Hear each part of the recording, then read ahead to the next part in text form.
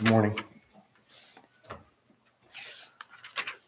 Why don't we pray? Lord Jesus, thank you that we're able to come into this place, and we ask the Holy Spirit to come and minister unto us, that you would quicken unto us life, healing, and deliverance, that we would come to see you, Jesus, not with our natural eyes, but in the eyes of our spirit, that we would come to know you, to hear your voice, and to follow you. In Jesus' name, amen.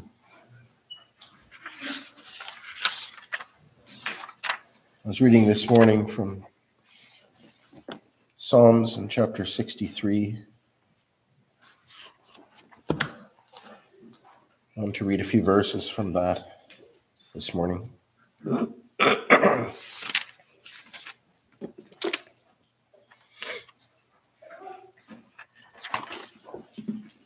Psalms in chapter 63, verse 1.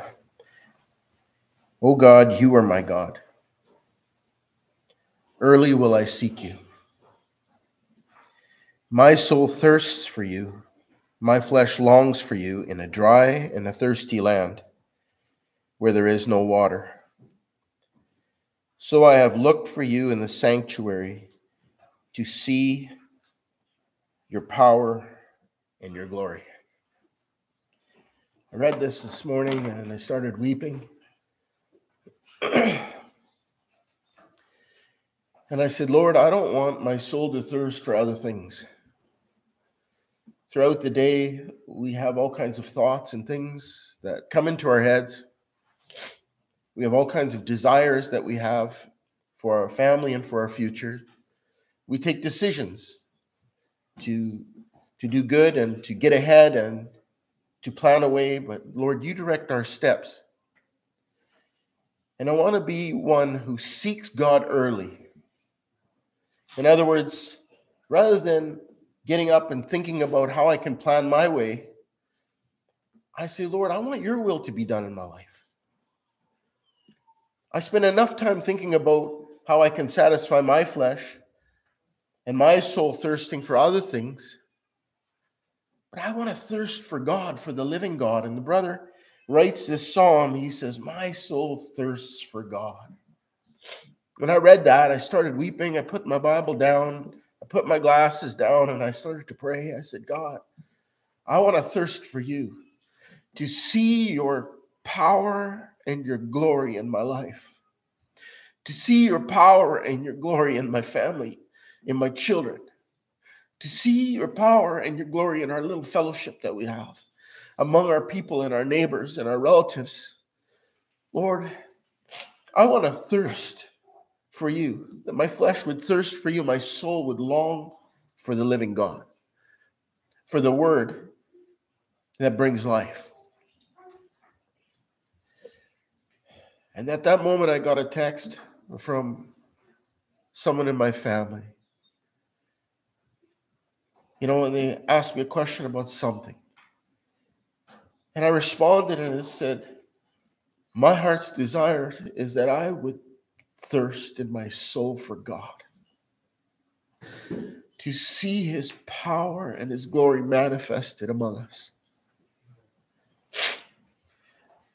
Yesterday was my birthday and we had a nice food of all the family was there, all the good things. But somehow at the end of it, I said it wasn't Christ-centered. There's a lot of stuff going on. It wasn't Christ-centered. And you know what? It's my fault. It's my fault that it wasn't. And I missed an opportunity to bring Jesus and to lift him up among my people. And I felt kind of empty when I went to bed. And I said, God, this has to change. This has to stop, where we just get together and we find fellowship in the flesh, but we don't find fellowship in the spirit. And we all confess Christ, but we don't long to see his power and his glory among us. That has to come from a thirst from within. And we have to repent of these things and ask the Lord to give us that kind of a heart David was a man after God's own heart. When all those brothers came there one by one, and he came and he was going to pour his oil, the oil wasn't flowing for any of those brothers. There was no anointing going on any of that flesh there. But the oil flowed when David came and stood before Samuel. That's when the oil flowed, because it was said of him that David had a heart after God's own heart. It doesn't matter how small the task. It doesn't matter how menial the job. It doesn't matter how insignificant it seems your life is. We want the oil to flow. We want the anointing of God on our life. Eliab was head and shoulders above the rest. Samuel was impressed. God was not impressed. He said, this one, don't look at how man sees on the outward appearance. God looks at the heart. Don't look at how much scripture someone might know and how well equipped they might seem for the ministry or to do something great for God. God wants to do something great for you. And he took David when he had a desire in his heart to build a house for God. He had a desire to make a great name for God because he was feeling guilty. He came after God took him and established him as king over Israel, over that process of time in the cocoon of his dealings, that he was living in this wonderful house of cedar, and there was the Ark of the Covenant dwelling among God's people in a small tent. I think he felt something kind of guilty. And it came into his heart, man, I got to do something great for God because he's done all kinds of great things for me. And he went to the prophet and he said, this is what I have planned to do. I want to build a house for God. And the prophet says, seems good to me. Do all that's in your heart. But God spoke to Nathan the prophet. And he said to him, he said, listen, when did I ever ask for a house of cedar to dwell in? When have I ever asked for that? He says, I've been with my people in this ark, moving from place to place in the wilderness. I wanted to always be among my people, but since the fall of Adam, I could not dwell within those people. And so I've had to move with them from tabernacle to tabernacle. God has a desire to tabernacle with you people. He wants to take us from tent to temple. He wants to move us from a place of lowliness and humbleness of spirit and heart to make us great in the sight of God. He said, David, I saw you when you were looking after those small sheep. And your brother said, who did you leave those sheep with when your heart was stirred up against the Goliath, when this Goliath came and was mocking me? And your heart was bold as a lion, full of faith. You said, who is this uncircumcised Philistine that he should speak like this about my God? And your brother said, where did you leave those few sheep? Just go home. You're just but a youth. Don't let anyone despise your youth. Paul said to the Timothy, don't let anyone despise you in your youth. Be full of faith and seek to see his power and his glory manifested in your life. He said, I was with you when you destroyed the bear and the lion with your hands. I empowered you. I put that fearlessness in you. We see the brothers full of zeal, leaving all their nets, leaving all their tax box, leaving everything when Jesus calls them to follow Jesus. They forsook all to follow him, but now we see them in this boat, oaring against the seas, and Jesus is coming in the fourth watch, I think it is in the night, and they are afraid because they seem it's a ghost. And when Jesus said, fear not, and Peter says, if it's you, Lord, then call me out of the boat. I want to come see you. I want to be where you are. I want to be full of faith to walk on water. Jesus said, come. He heard the word, come, Peter. Peter got out of the boat and he began to go to Jesus. Peter was walking on the water. But something changed. Just like what happened when the children of Israel saw the giant. They saw his stature. They heard him mocking. They saw his might. They saw his armor. They saw his shield bearer and his shield and his sword, the mighty sword he wielded. And he said, choose a man to fight with me. And all the children of Israel trembled in fear. But not David. David was full of faith because he had proved God's faithfulness up till that point in his life. He did not look at his circumstances. He did not look at the giant.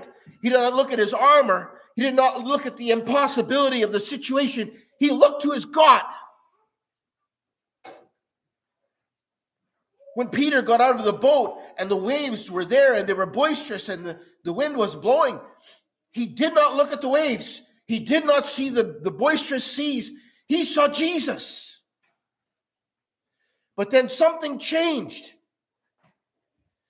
He got his eyes off of Jesus and he got his eyes on the circumstances. You know, many times, brothers, sisters, we get our eyes on Jesus, we forsake all to follow him, and then we don't understand what's going on around about us. And all the hell is breaking loose and all the torrents and the waves and all his billows are coming over us. And we get our eyes on the problems. We become overwhelmed with the circumstances. And we lose sight of Jesus when the waves are crashing over our heads. Peter saw the waves and he began to sink. The children of Israel saw the giant and their hearts were filled with fear and their hearts melted before the Philistine champion. And Jesus, he called on the name of Jesus and Jesus lifted him up and set him back in the boat and came in the boat with those brothers. And he said, why did you doubt? It says their hearts were filled with fear. Why did you doubt? Many times, brothers, we start well in faith and then we start going by what we see. And we become discouraged and we begin to spiritually sink. And faith goes somewhere. We need to thirst and long for God. We need to put our hope in God, for I shall yet praise him. I think of Nehemiah. He gets a report that all Jerusalem for the last 70-something years has been destroyed, and he's the cupbearer for this new king that's there, and the report comes that God's people are just in bad shape. They're in rough. They're discouraged. They're in bondage. They're hurting. And he starts to cry when he hears about his brothers not doing well. Do you have this kind of a heart when you hear about your brothers not doing well that you get so burdened and you cry? This brother started fasting. He was so sad that when he went to bring the cup before the king, he was always happy before the king. And he said, why is your countenance sad? Before this happened, this Nehemiah, he started repenting. He started confessing the sins of those people who were in bondage, those people who had sinned. He started confessing his own sins and the sins of his father's house. And then he reminded God of his promise that said, if we will humble ourselves and we'll repent, then God will bring us back into that place of peace and joy and security. He has wounded us, but if we repent, he will bandage us. He has torn us, but if we humble ourselves, he will raise us up again. And the king granted him his request to go back to Jerusalem and rebuild the wall. Some of us, our hedge of protection has been broken down. We have not kept our promises to God and our covenant to him, to love him with the whole heart, to seek him early and often, to thirst for God, to our flesh, to long for the living God, that we might see his glory and his power. We've exchanged that glory for some other diminishing glory, some other fading glory, for perhaps to make a name for ourselves in this life. The next verse says, your loving kindness is better than life itself. And as I said, Lord, I want your loving kindness to be better than life itself. Waves of the Holy Spirit started to come over me and overwhelm me of his love. And I just wept there. I couldn't see, just wiping tears of just his loving kindness. That my life would count for something, that your life would count for something. That it wouldn't be what we do with these hands and these feet and this flesh for ourselves that would last. But that after everything is sifted and all things, the fire comes to it, that what we are able to hold in our hands is not only ashes, brothers and sisters, but there's something of precious that comes from Jesus Christ. Oh, that our soul would thirst for God, that our heart would long for God, that our flesh would cry out for the living God. I believe this is the kind of man David was. I mean, this is the kind of heart David had. When it comes into his heart to do something for God, God says, no, David, I want to do something for you. And God wants to do something for you. We have it in our heart to do some ministry for God, maybe to build an orphanage for God, maybe to help some poor for God. Maybe we want to see the drug addicts and the alcoholics get born again for God. But God wants to do something also for us. Because if he doesn't do something for us, we'll never see his power and his glory. We won't see any of those things. To be fully yielded to the master. We're slaves to whom we obey, whether to sin, which leads to death, or to the flesh, which leads to destruction, for the wages of sin is death. But what about the gift of God?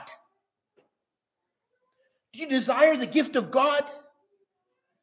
Eternal life through Jesus Christ our Lord. Was shared earlier. In him is life. Thy loving kindness is better than the natural life in itself. But in him is life. Life eternal. I have, but still I ask for more. Do we long for more from the Holy Spirit? Do we long to see his glory and his power poured out among our people, among our relatives, among our neighbors, in our city, in our country? When his eyes roam to and fro throughout the earth, seeking one who seeks after God, will he find one? Will he find a few?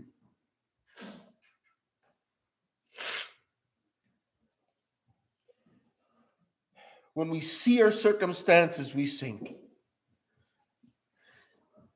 When we get bad reports, we hear bad reports, we become fearful and discouraged. Nehemiah, he went and he encouraged his brothers. He went to Jerusalem. He found a way to get there. The king granted him his request. He said, listen, we've got to start to rebuild this wall. And as they began, he was able to bring everybody into unity. They're all in different places in their walk. They're all in different places in their journey. But he was able to inspire them to rebuild the wall of Jerusalem, the wall of protection from our enemies.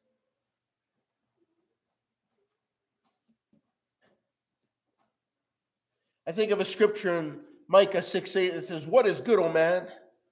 What does the Lord require of you? To do what is right justly, to love mercy, and to walk humbly.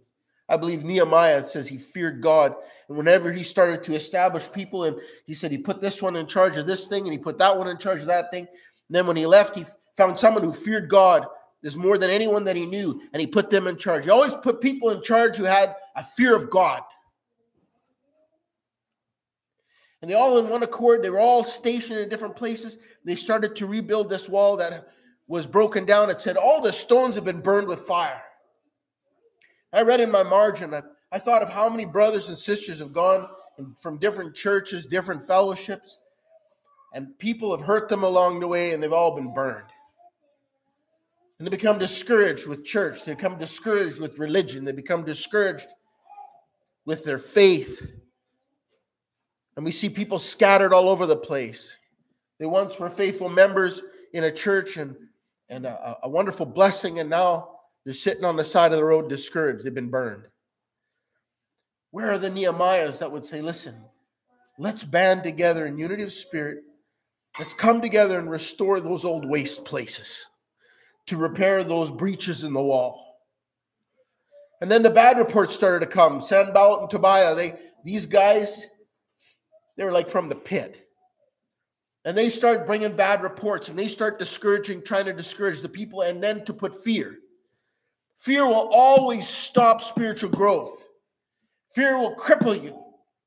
You start to hear the bad reports. You start to see the waves. It shuts down faith. But Nehemiah strengthened the brothers. Nehemiah said, brothers, build. And then they said, listen, we're going to come. They saw, first they were mocking, saying this, whatever you're doing there, if a fox goes up on that wall, it's going to fall down. That feeble work you got going over there. Where are those few sheep who did you leave those few sheep with that you're taking care of? What kind of a job do you think that you're doing? You're doing this on your own accord. We got to shut this down. This is an embarrassment. And they go and they bring this report. It doesn't deter Nehemiah from the course. They're building and they're restoring. And it talks about setting the families over certain sections of the wall and different people and different tribes. And then it says they got to the wall where it was half built.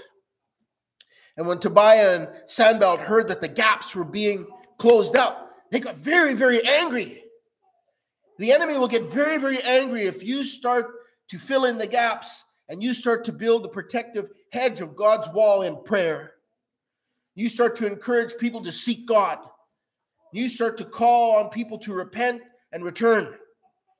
The enemy will get very angry. And you'll start to get all kinds of opposition. But don't let fear flood your heart. Be full of faith. Allow the Holy Spirit to continue the work in your life, to continue the work among God's people, to build a hedge of protection around your family and around your home. The gaps filled up. The reports came. They're going to come and they're going to kill you. They're going to come and they're going to put fear in you. And so what they did is they set up watch. They put watchmen on the walls. And there were some who worked and half watched. And then every man strapped a sword to his side, and he worked with one hand and he held the sword with the other. This sword speaks of the word of God. When bad reports come trying to bring fear, stand firm on what God's word says. He has torn us, but he will heal us. He has wounded us. We've been repenting. He's going to raise us up. It doesn't matter what we've done in the past. What matters is that we rise again and bless his name. What matters is that we begin to be obedient to what God's word says. That we begin to walk faithful and fearfully before him because we're fearfully and beautifully made. Then Sanballat and Tobiah get to the prophet. You better go hide yourself in the temple because they're coming to seek your life. He says, I'm not going to hide. I'm not a hider. I'm going to stand right on the front lines, and I'm going to build with the people, and I'm going to stand in faith with the people, and I'm going to have my sword strapped on also, because I'm not going to be a coward. You know what? There's no cowards that inherit the kingdom of God. We talk much about the homosexuals and with the adulterers. We talk much about the liars. We talk much about the covetous, but we don't talk about the cowards. We cannot be cowards in the kingdom of God. The cowards and the unbelieving are also cast out of the kingdom. We cannot continue in fear. We have to walk in faith. Be strong in the Lord, and not in your own power, but the power of his might. Put on the full armor of God that you may be able to stand in the evil day. This armor is not something that we have to pray on. This is armor that is God's armor. It's not Saul's armor, brothers, sisters. David put on Saul's armor. He says, I haven't tested these. He had tested God's armor, which is faith, a shield of faith, a helmet of salvation, a sword of the Spirit. When he grabbed Goliath's sword, that sword which was meant for evil, God used it for good. He took Goliath's head. When he came into Jerusalem holding Goliath's head, faith filled the hearts of those fearful men. Who will be the men of David who will rise up full of faith when fear grips the people and says, let us serve God, for he alone is God. No, David, I don't want you to build a house for me. I want to make you a house. When have I ever asked for a house? He dwells in the high and the holy place at the right hand of the power. And he also dwells with him who is humble, who is contrite in spirit, and who trembles when the word of God is preached. That is where he dwells. Heaven is my throne. The earth is my footstool. Where is the house you'll build for me? And where is the place of my rest? These stones that were built, that were burned with fire, they begin to come together, stone to stone. He says in Ephesians 2 that he is building us up a spiritual house in the spirit, a heavenly Jerusalem, as a bride adorned for a husband. He is going to make us beautiful. The foundation on the apostles and prophets being knitted together. We need the Holy Spirit to knit us together that we might become beautiful in his eyes. I love that verse from Ecclesiastes. I think it's 9 or 10 that says he will make everything beautiful in his time. We need to give him time to work in our life. We don't want to rush ahead, as Brother Dan shared, and light our own fires and get things happening. We want to wait on God so that he makes it happen. Otherwise, it won't become beautiful, brothers. Sisters, it won't be beautiful. We want him to make it beautiful. I think of a scripture that says, "Oh, taste and see that the Lord is good." We're so governed by our five senses, so governed by what we can see and what we hear and what we can taste and what we can smell and what we can touch. If we can't see it, it doesn't exist. If we don't hear it, I can't hear it, doesn't exist. Well, if I can't taste it, it's not good. If I can't touch it, I won't believe. Thomas said, I've got to touch it. I've got to put my hands into, otherwise I won't believe. I've got to put my fingers into your hands. The Lord allowed it. We have to come to a place where we get in the Spirit. Having eyes, we can't see. But having no eyes, blind Bartimaeus, his eyes were not working. But his ears were working. He could hear Jesus was passing by. He wanted to see Jesus, and he cried out to the Son of David to have mercy on him. Now, God made a promise to David. He said, "From your own body, I'm going to raise up a son who will build me a house." And David said, "You have spoken great things for many years to come about my house. Who am I that you're mindful of me?" Now, many of us come to believe that this is Solomon who went and built God this elaborate temple. But it was prophesied that it would be Jesus who would build God a house where he would become that priest forever according to the order of Melchizedek. He would be a priest over this house, a spiritual house, a house for God. Son of David. This is that son who would build a house for God. Solomon's temple was destroyed and torn down. God's glory did fill it, yes. But the former house had less glory than the latter house that will be. Because he said he's going to fill us with his glory and his power.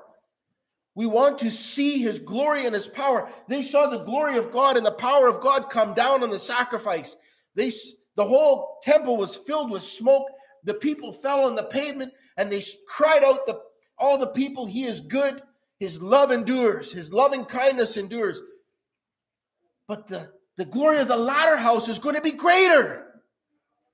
Well, I haven't seen it, so I don't believe it. I've heard about it, but I don't believe it. All I see and all I hear is bad reports. We need to overcome that. We need to repent of going by the things in the natural, and we need to get in the Spirit. He said it. I believe it. It's good enough for me. The glory of the latter house is going to be greater than the glory of the former house. He said, "We are the temple of the living God, As God has said, I will dwell in them. I'll walk among them. I will be their God. They shall be my people. What was impossible with man, God did in reconciling man back to himself through the cross, through the death and resurrection of Jesus Christ, that we have the right to eat from the tree of life. That flaming angel there is no longer standing, blocking our way to the tree of life. That bridge was rebuilt through what Jesus did, so that we now can become like Jesus, made into that same image that Adam was before the fall, from glory to glory. Almost sounds like a heresy, but it's true. When we are filled with the Spirit of God, He is conforming us to be made in the image of His Son, to become more and more like Christ.